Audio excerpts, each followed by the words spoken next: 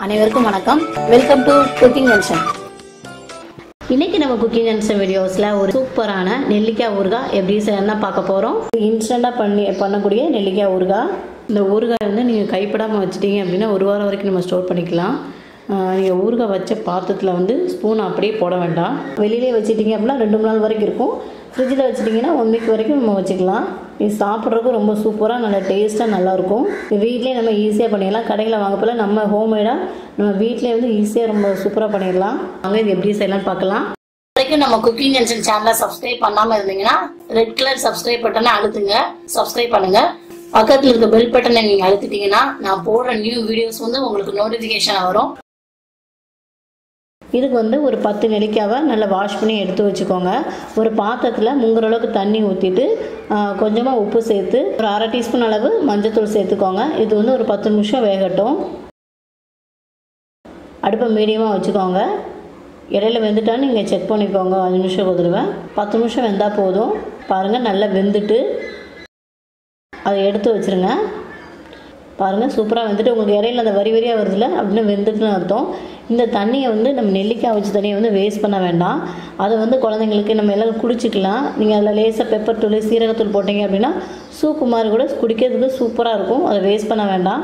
அடுத்து வந்து நம்ம ஒரு 2 டேபிள் ஸ்பூன் அளவு வெந்தயம் எடுத்துக்கோங்க. 1 டேபிள் ஸ்பூன் அளவு சீரகம் எடுத்துக்கோங்க. ரெண்டும் வந்து வெறும் சட்டியில் வறுத்துக்கலாம். எண்ணெய் ஊற்ற வேண்டாம். வெறும் சட்டியில் வந்து வறுத்துக்கோங்க. வறுத்துட்டு அதை ஆற வச்சுருங்க.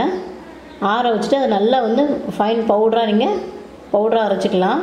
இது வந்து நம்ம வெந்தய குழம்புக்கு நம்ம மேல் பொடி தூவுறது யூஸ் பண்ணிக்கலாம். இது நெல்லிக்காய்க்கு வந்து கடைசியாக வந்து மேல் பொடி தூவுறதுக்கு நம்ம யூஸ் பண்ணிக்கலாம். இதை வந்து நீங்கள் ஸ்டோர் பண்ணி வச்சிட்டிங்கன்னா 1 மந்த் வரை கெடாமல் கூட இருக்கும். குழம்புக்கு வேறு ஏதாவது மாங்காய் ஊறுகாய் போடுறதுக்கு இப்படி கடைசியாக வந்து தூவுறதுக்கு ரொம்ப சூப்பராக இருக்கும். அதான் உங்களுக்கு வாசனை உங்களுக்கு நல்லாயிருக்கும். நெல்லிக்காவை வந்து பாதியை வந்து நீங்கள் விதையை நீக்கிட்டு பாதியை வந்து மிக்சியில் போட்டு அரைச்சி மையாக எடுத்துருங்க.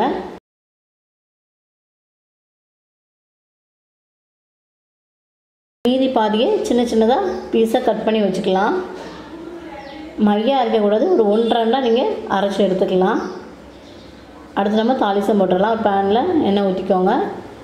நம்ம அரைச்சி வச்சுருந்தோம்ல நெல்லிக்காவை அதையும் நம்ம கட் பண்ணி வச்சுருந்த பீஸையும் 2ஐயும் ஒன்றா மிக்ஸ் பண்ணிவிட்டு ஒரு 2 டேபிள் ஸ்பூன் அளவு மிளகாய் வத்தல் பொடி சேர்த்துக்கோங்க. இதுக்கு தேவையான அளவு கொஞ்சம் உப்பு சேர்த்துக்கோங்க. நம்ம அவியும் போது கொஞ்சம் உப்பு போடுவோம். இப்போ கொஞ்சம் உப்பு சேர்த்துக்கோங்க. காயம் வந்து ஒரு 1/2 டேபிள் ஸ்பூன் போட்டுக்கோங்க. நம்ம வெந்தயம் சீரகம் நம்ம பவுடர் பண்ணி வச்சுருந்தோம்ல அதை வந்து 1 ஸ்பூன் அளவு போட்டுட்டு எல்லாத்தையும் நல்லா கிளறி விட்டுருங்க. அந்த பொடியை வந்து நீங்கள் ஸ்டோர் பண்ணி வச்சுட்டிங்கன்னா 1 மாதம் வரைக்கும் கெடாமல் இருக்கும். நம்ம வெந்தய குழம்பு செய்யும்போது கூட மேல் பொடியை தூவிக்கலாம். எல்லாத்தையும் நல்லா விரையாச்சு.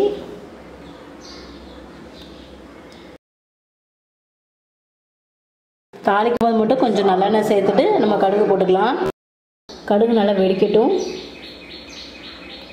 கருவேப்பிலை சேர்த்துக்கலாம். நம்ம மசாலா போட்டு விரைவி வச்சுருந்தாலும் அந்த நெல்லிக்காய் ஃபுல்லாத்தையும் சேர்த்துருங்க. சேர்த்துட்டு நல்லா விரைவி விட்டுருங்க. எல்லாத்தையும் நம்ம கலந்து விட்டுருங்க. தயிர் சாதத்துக்கு தொட்டு சாப்பிட ரொம்பவே சூப்பராக இருக்கும். நம்ம லெமன் சாதம் அது கூட தொட்டு சாப்பிட்லாம், நல்லாயிருக்கும். மூடி போட்டு மூடி வச்சுருங்க. அந்த பச்சை வாசனை மிளகாய் வத்தல் பொடி பச்சை வாசனை போகிற வரைக்கும் காயெல்லாம் சேர்த்துக்கோலாம். கொஞ்சம் மசாலா பொடி வாசனை போகிற வரைக்கும் ஒரு 5 நிமிஷம் மூடி வச்சுருங்க. மூடி வச்சுட்டு நல்லா கிளறி விட்டுக்கோங்க.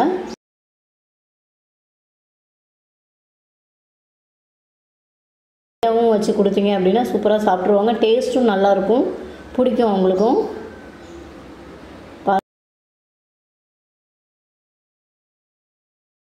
நல்லா எண்ணெய் பிரிஞ்சு வருது பாருங்கள். இதுதான் கடைசி பதம் அவங்களுக்கு.